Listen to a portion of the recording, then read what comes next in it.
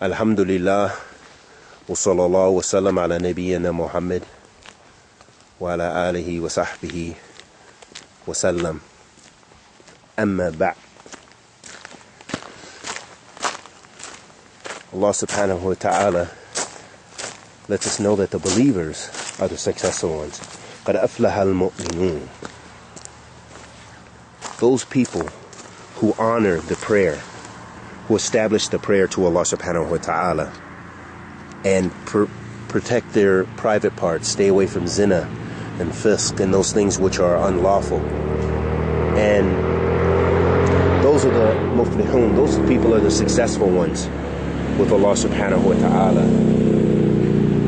Allah subhanahu wa ta'ala gives us the characteristics of the believers all throughout the Quran, that they are those people who honor the covenants of Allah subhanahu wa ta'ala, and those people who have the characteristics of khair. They command the good and they forbid the evil. They establish the prayer. They spend from what they are what Allah subhanahu wa ta'ala has provided for them. As Allah subhanahu wa ta'ala says in Surah Al-Baqarah, Alif Lam Mim, ذلك الكتاب لا ريب فيه هدى للمتقين الذين يؤمنون بالغيب. Those people who believe in the ghaib, they believe in the unseen, that which they haven't seen, they haven't experienced it.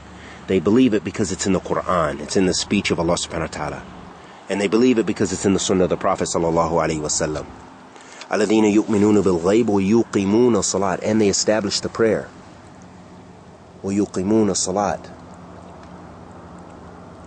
ومما رزقناهم ينفقون. And from what Allah has provided them, and from what we've provided them, they spend. Those are the believers. Those are the characteristics of the mu'minun. قَدْ أَفْلَحَ الْمُؤْمِنُونَ. Those people, they're successful. Those people are ala hudan. They're on guidance. أُولَٰئِكَ عَلَى هُدٍ مِّن رَبِّهِمْ وَأُولَٰئِكَ هُمُ الْمُفْلِحُونَ. They're the successful ones. That's what we want. We want the characteristics of the believers. The characteristics of those people who Allah is pleased with. And those people are Ahl Sunnah. And Ahl Sunnah is not just a name that we call ourselves, but it means you're adhering to the Quran. You're adhering to the Sunnah of the Prophet sallallahu alaihi wasallam. You're trying to enjoin the good and forbid the evil.